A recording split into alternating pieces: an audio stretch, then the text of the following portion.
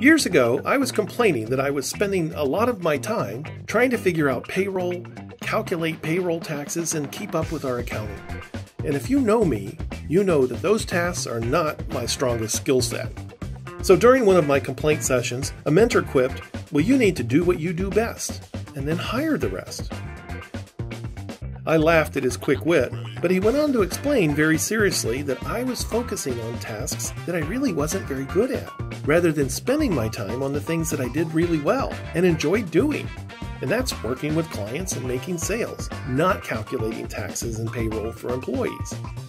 My friend asked me if I thought I could sell just one more client each month if I wasn't trying to do all the accounting work for the business. And I said, absolutely.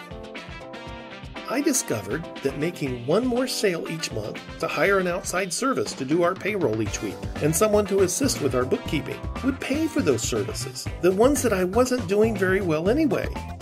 That wise piece of advice allowed me to reduce my frustration and get back to doing the things that I was really enjoying. Over time, it proved to be the key to continued growth for the business.